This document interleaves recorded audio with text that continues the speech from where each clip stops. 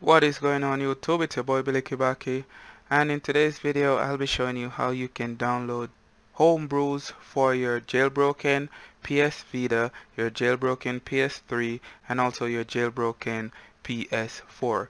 Keep in mind guys that the application is not 100% complete and a lot of these homebrews are not yet added to the program.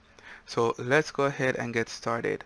Guys, all the links will be in the description.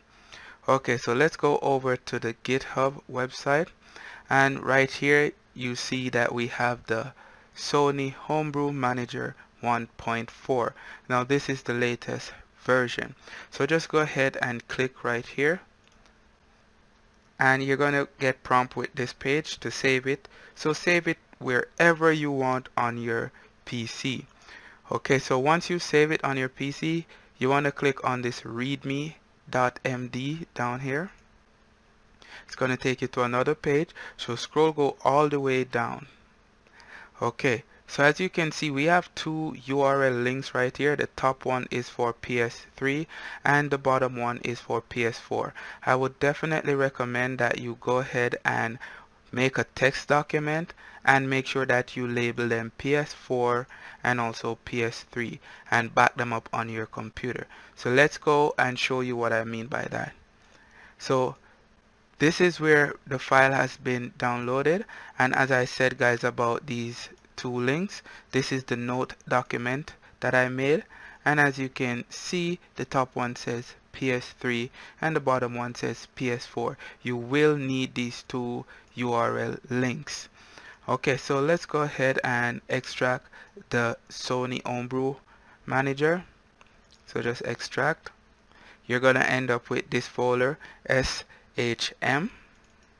Open it, and then you're gonna wanna double click on the exe down here. You can double click or you can run as administrator. Okay, so once it's launched, you're gonna get this program, and it's a really nice looking program. Okay, so once you get the program, you're gonna see settings, credits, and donate. Shout out to all the guys who work on this Homebrew Manager, and also they have a donation part where you can donate to them. So let's go in the setting tabs. Okay, so as you can see, we have PS3 TSV, PS4 TSV. Also guys, make sure that the Vita DB is turned on. So right now it's off, and if you click, it's turned on. Okay, so let's go ahead and grab those URL that we saved on the computer. So I'm gonna grab the top one, that's for PS3. I'm gonna paste it right there, and let's grab the second one. This is for PS4. Let's paste it there. So go ahead and hit save. All the downloads are gonna go inside the application folder. Okay, so click save. Okay, okay again. Okay, so now we can enlarge in the page. So as you can see, we have the PS Vita tab, the PS3 tab, and the PS4 tab. So if we go inside the PS Vita, just give it time. As you can see, we have a bunch of homebrews we can download for our jailbroken Vita. And if we go back out, go inside PS3, we also have a couple of homebrews that we can download for the PS3. Keep in mind guys that the program is not 100% complete as yet. Okay, so PS4, it only has Arbisman.